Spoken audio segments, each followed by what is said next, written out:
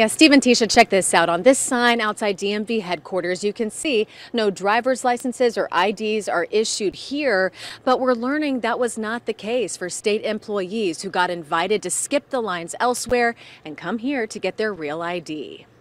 Most of us know what it's like to wait in line at the DMV, just like Julie Daniels did today. Yeah, it wasn't too bad, but I mean, hour and 10 minutes is hour and 10 minutes. This summer, as people waited for hours in the heat outside DMV offices trying to get their real ID, hundreds of state employees responded to an invitation coming to DMV headquarters in downtown Raleigh to get theirs. I mean, we sent emails out to other state agencies allowing them to come. You're here, you're close to the area.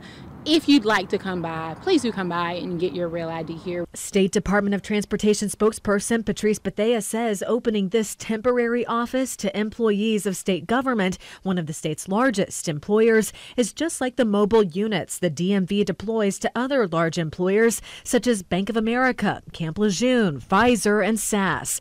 Daniels, who spent precious time in long lines, not too happy to learn others didn't. They should have to wait like the rest of us do. Bethea says the temporary office run out of the DMV's training room from January to August was open 3 hours a day for 5 days a month. All of it, she says, meant to alleviate the rush on resources at its other offices brought on by the federal government's October 2020 deadline to get those real IDs. We're just trying to get people as many real IDs as possible, but there is no secret to this thing at all.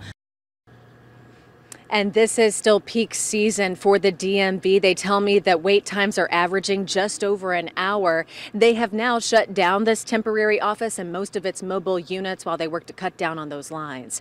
We're live in Raleigh. Andrea Blanford, ABC 11 Eyewitness News.